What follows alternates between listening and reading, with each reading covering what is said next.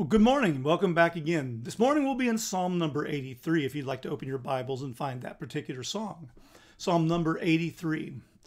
Now, in the last edition, when we spoke of Psalm 82, I mentioned in passing the idea of imprecatory prayers. In fact, imprecatory prayers are a type of psalm. There are a number of psalms in the book of Psalms that are imprecations. In this particular genre, the author or the people singing are crying out to God, asking Him to intervene on their behalf between them and their enemies, and more specifically even praying that they would be defeated, that God would destroy their enemy. There's one infamous one of these psalms later on that talks about asking God to take up the children of their enemies and dashing the babies on the rocks. People are shocked when they read these sort of things. They can't imagine such evil violence being in the Bible, or why would you ask God to do that? One of the things about this genre that you need to notice, we mentioned a little bit the other day, it's certainly going to be clear here in Psalm 83, is that when they pray these things, ultimately they're not simply praying that God would do all these things to deliver them, because if that was the case, it would actually be borderline or honestly selfish. But they do so asking God to intercede on their behalf so that He would get the glory. Is what Moses does when he intervenes to protect the people from God's anger there at the bottom of Mount Sinai. It's in essence what David did when he rose up and fought against Goliath there that day on the battlefield. Goliath had been mocking the people, but ultimately by mocking God's people, you're really mocking God Himself. And David took great offense of that. And so he went out and he slew the giant, killed him, cut his head off, and marched off victoriously. Gruesome, bloody, but he did it for God's glory. And so as we look at Psalm 83, listen for those kind of clues where the people are crying out, where they're begging God to intervene, and they're asking God to do something horrible, asking God to destroy the enemy in a way that is undeniably final. Psalm number 83. Let's start at verse 1. O God, do not keep silence. Do not hold your peace or be still, O God. So here they are, they're in trouble, they're crying out, "Oh Lord, please don't stop, don't sit back and listen. See, Lord, hear our cries and intervene. Don't hold your peace or be still. Come on, God, do something." So it's an honest, heartfelt, angst-ridden opening to a prayer.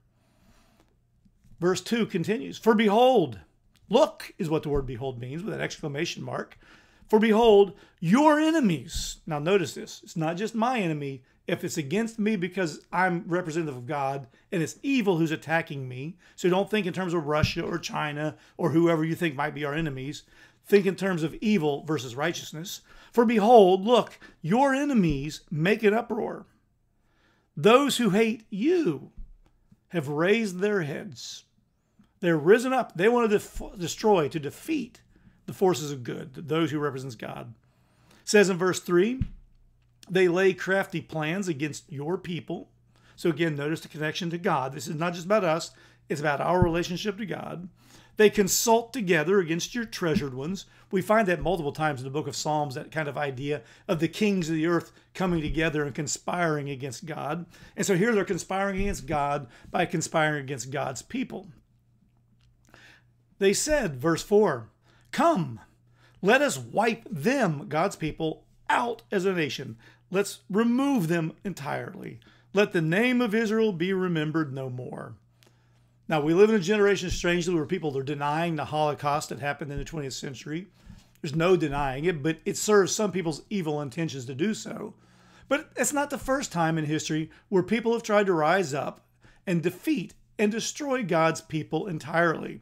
The Assyrians in the 700s BC, the Babylonians in the 500 BCs, the Greeks, the Romans, the forces of evil in general, not just against Israel, but now, of course, we've seen through the ages, against anyone who claims the name of God, anyone who attempts to live a holy and righteous life that would honor Him.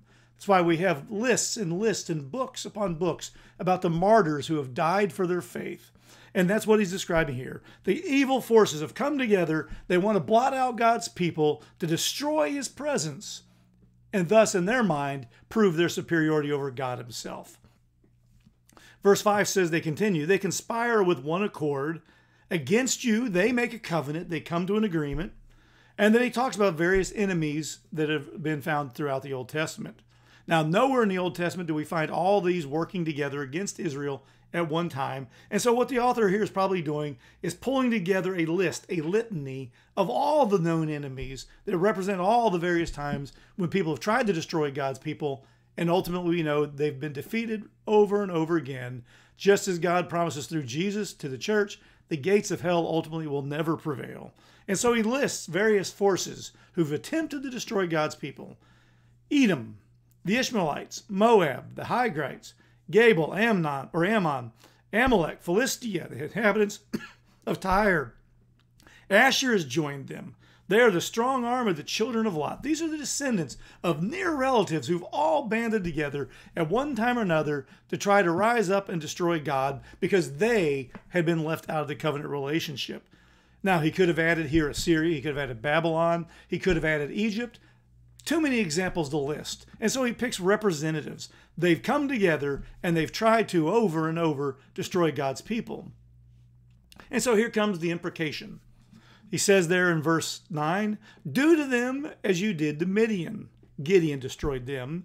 As to Sisera and Jabin at the river Kishon, who were destroyed at Endor, who became dung for the ground. Make their nobles like Oreb and Zeb, all their princes like Zebah and Zalmunna, who said, let us take possession for ourselves of the pastures of God. More examples of people God has defeated along the way, who thought they could defeat God's people, forgetting the promise of God to Abraham. Those who bless you, I'll bless, and those who will curse you, I'll curse. It was the promise to Israel, and ultimately, as we are engrafted as Christians into the root of Jesse through Christ, as we become God's people through the new covenant, the same promise applies for us as well. And so here's what he wants them to do. Not only does he want them to be destroyed like God has done before, now he gets very specific, beginning in verse 13. Oh my God, make them like the whirling dust, that they blow away.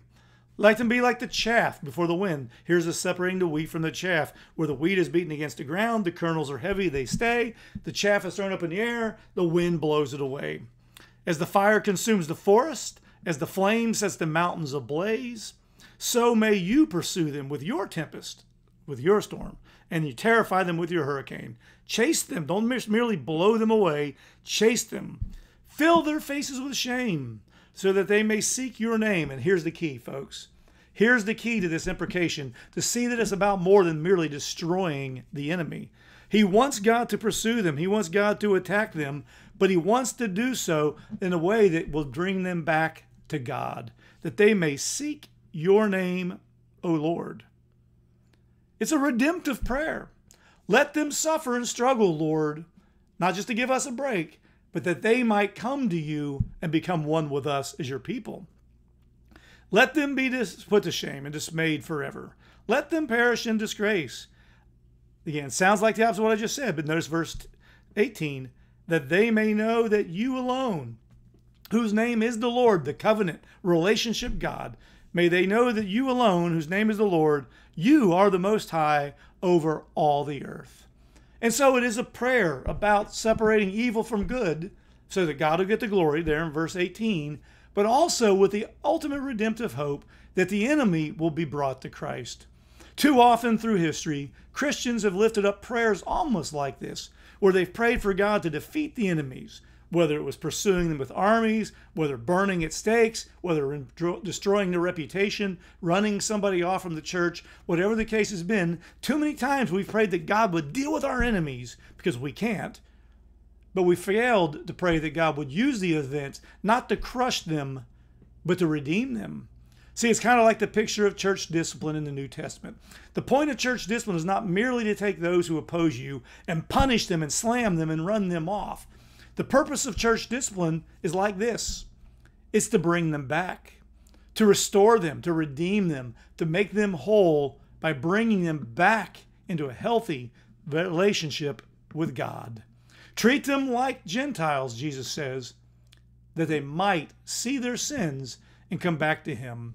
This morning, many of you have concerns in your life, forces of evil pursuing you. Maybe it's enemies like humans. Maybe it's a neighbor or a coworker who doesn't like you. Maybe it's a child who's wandered away, who's trying to destroy you. Maybe it's somebody who's taking and lying, making things up about you that are not true, trying to bring you down. It's easy for us to pray for God to destroy them, but it's a sign of proof and evidence of your heart if you'd pray that God would save them, not to make you their leader, not to make them like you, but together that God might redeem them and along with you, make them like him. May that be your prayer, and may we see it with spiritual eyes when God does it all around us.